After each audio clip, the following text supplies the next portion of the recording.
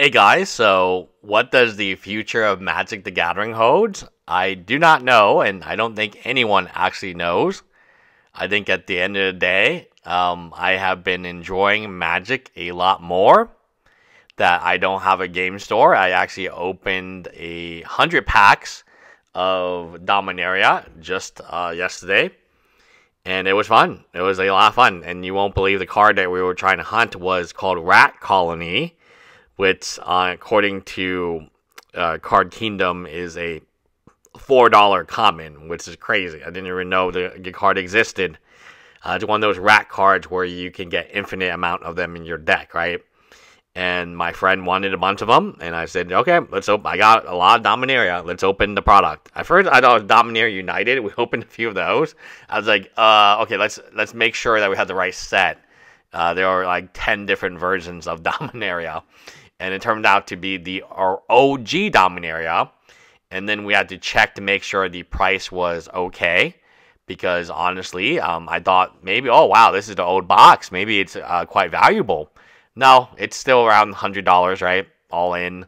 So, yeah, very, very fascinating, in my opinion. A very kind of crazy scenario that it's playing out with these boxes not being valuable.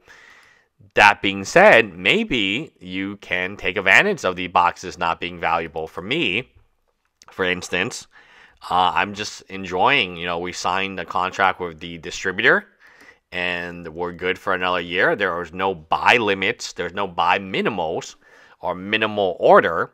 And I can say that is crazy, in my opinion, that you can just order as much or as little as you want now.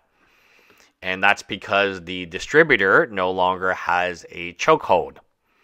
So I didn't renew my distributor. I assumed that, okay, it's a year. I don't own a store anymore. Maybe I'm planning on opening a store, and at that point in time, I'll talk to my distributor. But, yeah, they contacted me and said, hey, are you interested in continuing the product, right? And I was like, no, not really. Like, oh, but what if we gave you our 60-day out? I was like, what does that mean? Oh, well, we'll give you the product. You have 60 days to sell it, and if you don't, as long as you buy them 100 item, so we buy blisters. 100 blisters, then we will sell them in 100 blistered. Then we'll take back 100 blisters of the same set. And I was like, that is quite interesting, because I have never been offered that before. It's always been kind of always on the distributor side. The distributor side has always had, obviously, the ability to just launch product. I'm sitting on so much new Campana, it would make you sick. In terms, it makes me sick. How much new Campana I had to buy just so I could get collector's editions and that stuff. And there was buying minimals, and I'm sitting on a lot of Dominaria United, which is good because Sheedred is actually in the set. It's still a $100 retail card, so that's good.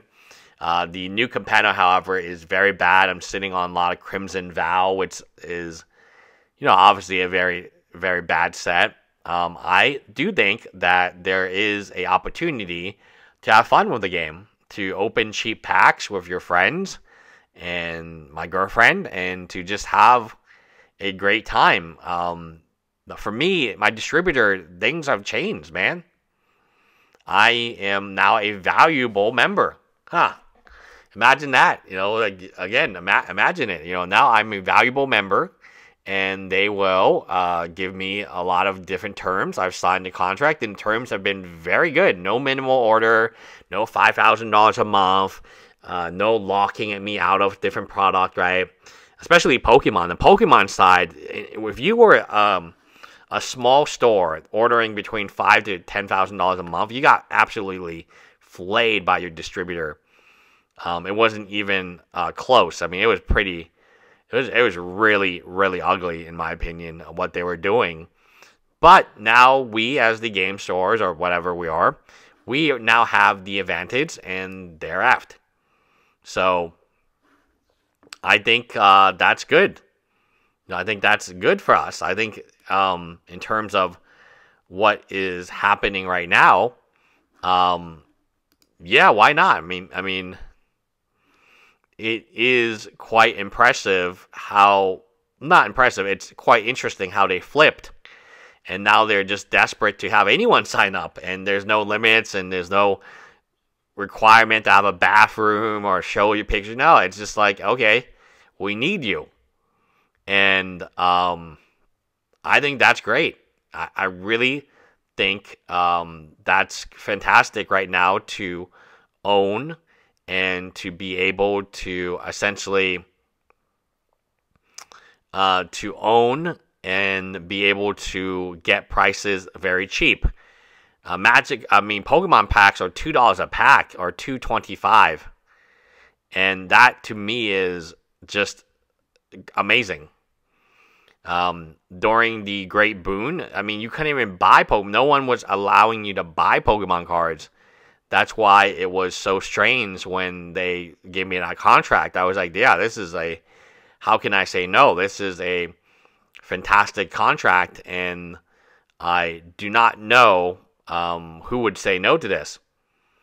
I am intrigued. I am interested, and I'm definitely excited about what the future can hold. We will see. I mean, we will see, right?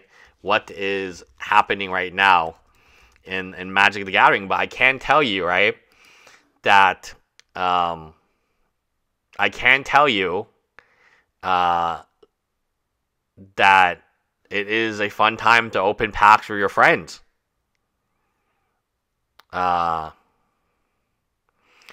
And what a time to be alive, right? What a time to be alive in our society where packs are, again, $2 a pack.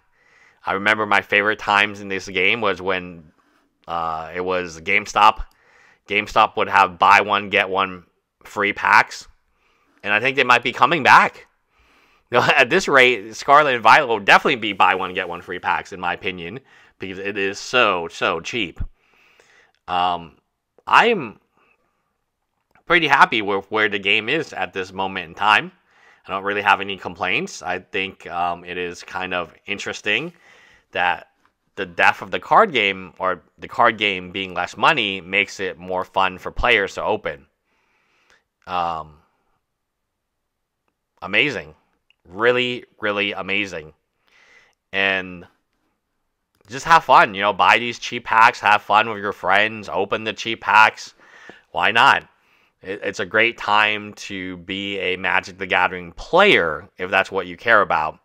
And it's a great time if you have a pack opening addiction. I've never seen prices this low since 2020. And that was the buy one, get one free pack era of GameStop, where every holiday, it was Black Friday, it was Thanksgiving. Every single holiday, they would have this deal where it was buy one pack, you get the same cost pack for free. I think we're going back to that time, especially with Pokemon, but even more so with Magic the Gathering as well. The prices are such that distributors just got to dump the product, and if they have to take the L on the way down, they have to take the L on the way down. They got greedy. They paid a shit ton of money, right? And, here now we have a situation where there's not that many people interested in buying this stuff anymore. Anyway, that is it. Let me know what you guys think in the comments below. Bye, guys.